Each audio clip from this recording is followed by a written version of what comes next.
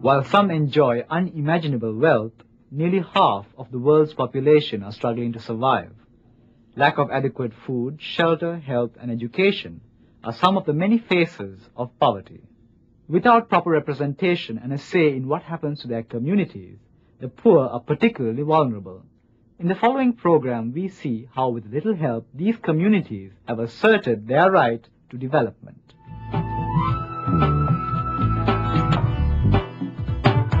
Sometimes all that is needed to overcome poverty is a helping hand. A rural community in central India has implemented a program that has provided them with financial independence with the assistance of government agencies, banks, and NGOs. The economic success they achieved has not only given a voice to the voiceless, but also motivated these people to continue on the journey towards development.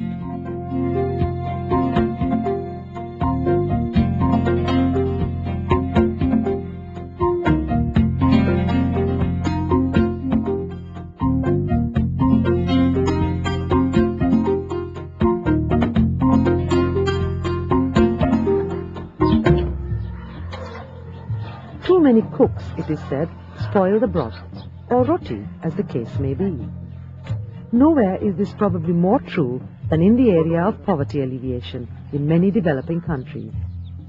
The mushrooming number of schemes to help the poor, despite their good intentions, have often been implemented with little coordination, resulting in confusion and a wastage of resources. In the Ahmednagar district, however, a predominantly agricultural area in central India, things have changed due to an innovative experiment. Under the Economic and Social Commission for Asia and the Pacific Seven Sisters project, Ahmednagar became the first district in India to establish a forum, bringing together the various agencies working on poverty alleviation, from banks to NGOs, as well as the targeted beneficiaries. Shandi is one of the villages in the experiment, and the women's group here is a typical beneficiary of the Seven Sisters project. The Samatha Mahila Mandal was formed by the women of the village, following a meeting with district officials who informed them of the various poverty alleviation schemes they could benefit from.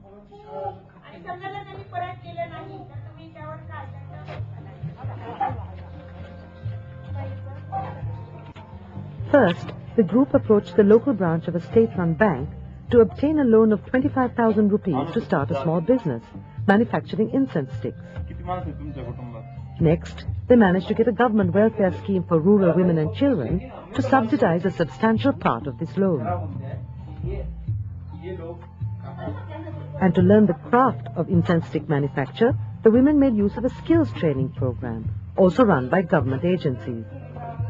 And the assistance they received did not end there. The group got help from government marketing agencies to establish links with various outlets, both in the neighborhood and nearby towns, to sell their products.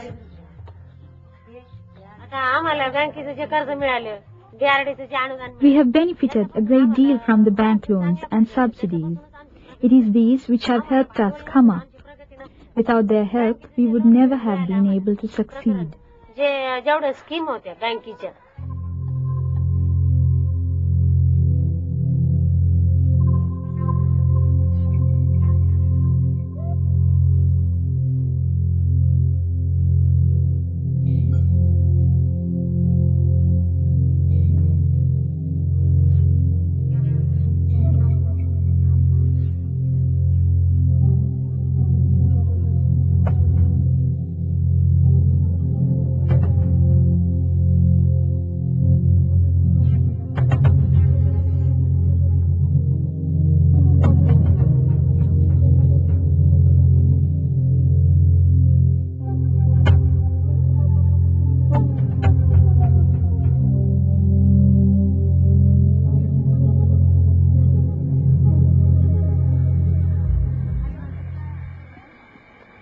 The members of the Samatha Mahila Mandal in Ahmednagar are the real beneficiaries of poverty alleviation schemes. The feedback that those from this group, like Kalpana Kale, can give development agencies is invaluable in designing better poverty alleviation models. It also ensures that women have a prominent role to play at decision-making stages. The success of the Mahila Mandal incense stick makers prompted many more to seek assistance for starting other micro-enterprises. Today, the Samatha Mahila Mandal has managed to take over 50 families from the village above the poverty line and provide them with a stable source of income. With the profits from its various enterprises, the group has even managed to build a community center where tailoring classes have now been organized for villagers.